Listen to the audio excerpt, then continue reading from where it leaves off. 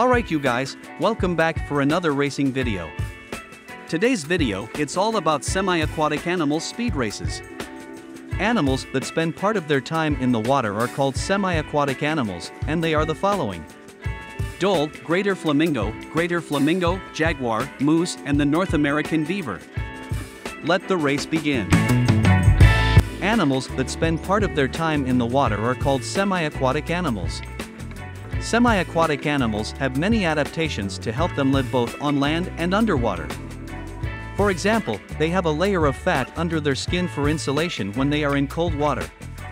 They also have webbed feet, which allow them to swim more easily than other mammals with paws or claw. The dhole is a type of wild dog that lives in Southeast Asia and India.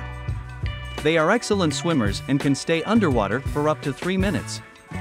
They use their swimming abilities to hunt prey like deer, boars, and even monkeys.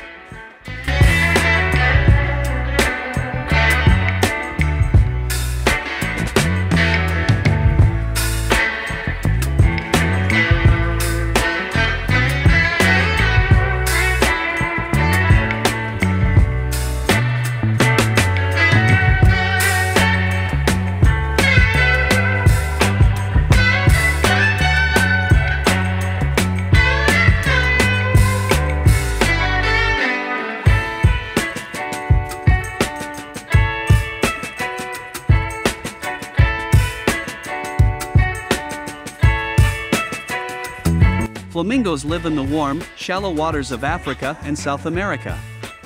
They are well adapted to living around water because they can float easily due to special bones that act as ballast. Their webbed feet also help them swim better than other birds.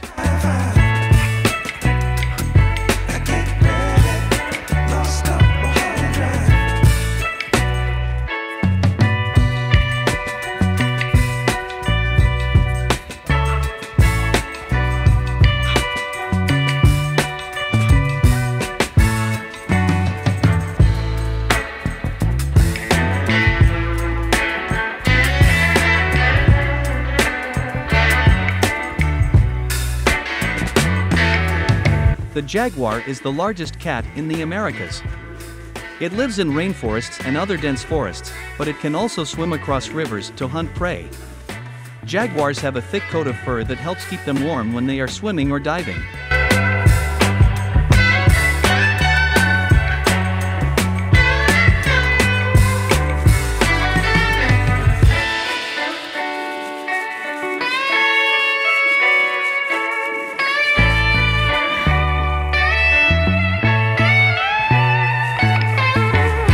A moose is a type of deer that lives in the northern hemisphere.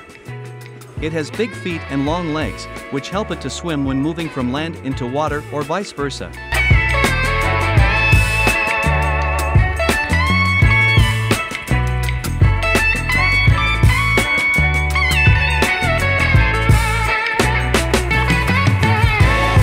Beavers live in the northern hemisphere. They spend most of their time in the water, building dams and lodges out of wood to protect themselves from predators.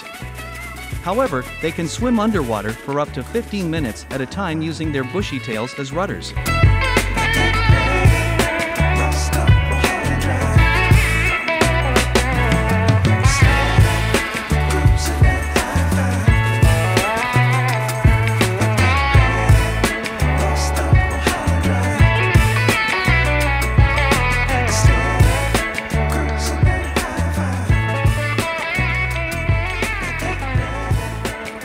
And the winner is the moose. The moose is not endangered. In most of its range, populations are stable.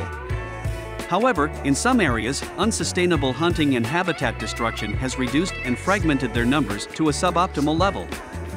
Thanks for watching.